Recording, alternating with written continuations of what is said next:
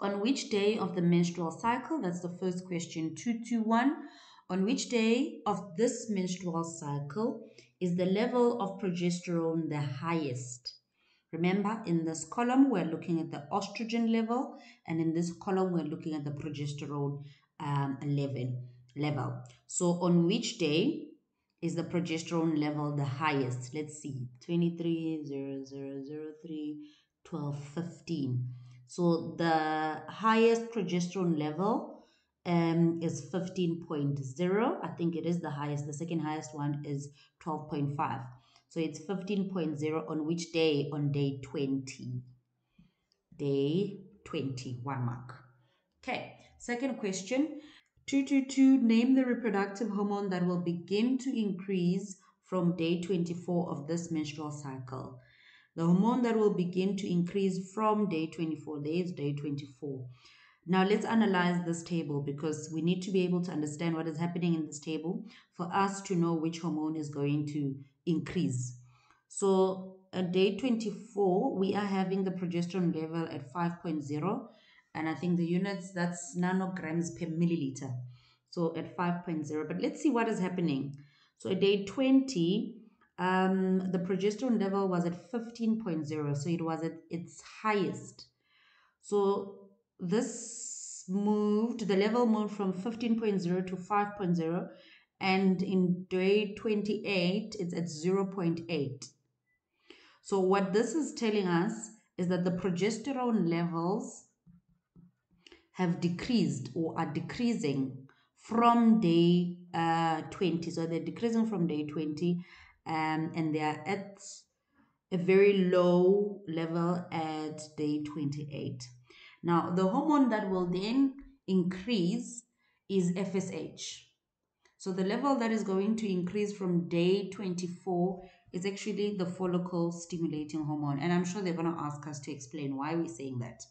Now, 223 is saying we must use the data from the table to explain our answer to question 222. Why are we saying the follicle stimulating hormone is the hormone that is going to increase just from day 24? Now, this takes us back to understanding the negative feedback mechanism, guys. Remember, high levels of progesterone in the blood basically inhibit the secretion of FSH, right? To obviously prevent the follicles or eggs being wasted. Now, what we are then having here, when the levels of progesterone starts to decrease, that is basically telling us that fertilization did not take place. Now, the follicle stimulating hormone will then start to increase in order to ensure or to make one of the follicles to start enlarging. That is basically that for the next menstrual cycle. Because in this cycle, fertilization did not take place. So that means we are having the next cycle. So the perfect way to answer this would be to say that the progesterone levels, the progesterone levels are decreasing. Therefore,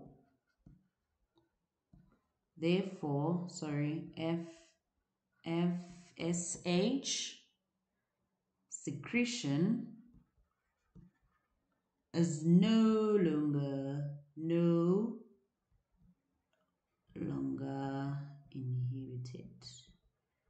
Okay, high levels of progesterone in the blood inhibits the secretion of FSH. Low levels of progesterone in the blood basically allow FSH to be secreted, allows the pituitary gland to secrete FSH, okay, because fertilization did not take place. So we need a follicle to start growing for the next cycle.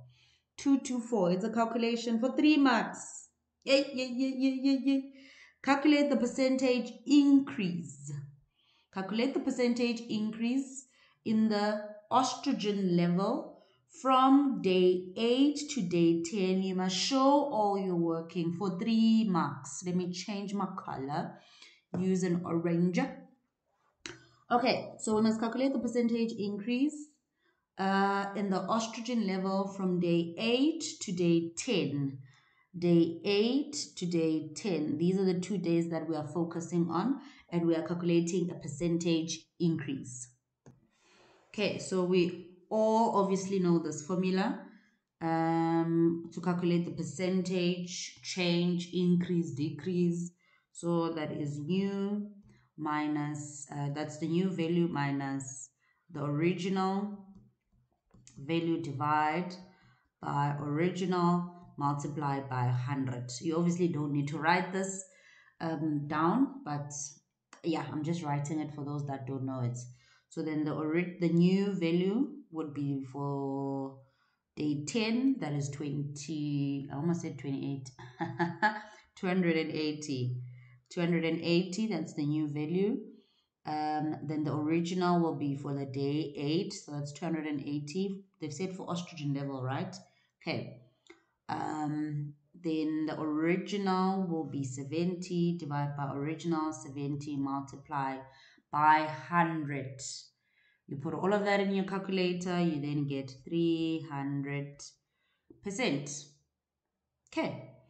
Cool. How is this marked, yo? Guys, I've been forgetting to show you how these answers will be marked. This is 1 mark, 1 mark.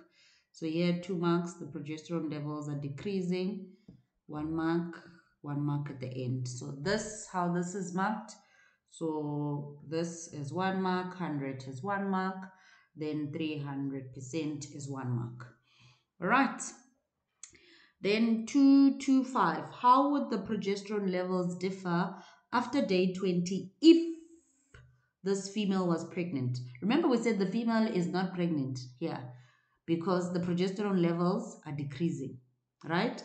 So how would the progesterone levels differ after day 20 if this female was pregnant? Obviously, the progesterone levels would do what, guys? Will increase, right? If fertilization takes place, the progesterone levels will increase. If there is no fertilization, progesterone levels decrease because the corpus luteum degenerates. Okay, so that is simple. So the progesterone levels will increase, or you can even say will remain high. That's fine. Last question. Explain what causes the change in the progesterone level stated in question 225. Now explain what causes the progesterone levels to increase or to remain high when a female, or if this female is pregnant. So if this female is pregnant, we said that the progesterone levels are going to increase. Explain what causes the progesterone levels to increase. Now this takes us back to understanding the structure. Oh, I'm looking at something else. Okay, so this obviously needs you to remember the structure, the corpus luteum, right? So in a situation whereby a female is pregnant, obviously fertilization would have taken place. So when fertilization takes place, the corpus luteum remains in the ovaries and does not disintegrate or does not degenerate. So the corpus luteum remains active and continues to secrete progesterone, hence the high levels of progesterone in the blood. Now, another structure that contributes to progesterone levels being high in the blood or increasing will be the placenta, because when the placenta develops just after implantation, it actually secretes hormone progesterone that obviously leads to the hormone progesterone levels in the blood increasing. We're killing it, guys. We're killing it. I can't use that word. Yo, YouTube must not take down my video. Okay, we're cooking. All right. So explain what causes the change in the progesterone level stated in question 225. So the first reason would be the corpus luteum remains active. Remember, if fertilization has taken place, the corpus luteum is going to remain active. The corpus luteum remains active, or you can say does not disintegrate or does not degenerate. It remains active and continues to secrete progesterone. 2 marks for saying that. Remains active, that's the corpus luteum remains active and continues to secrete hormone progesterone. Or you could have said that the placenta develops. The reason for high levels of progesterone or progesterone levels increasing is because the placenta will develop after implantation, and it is actually going to also secrete hormone progesterone.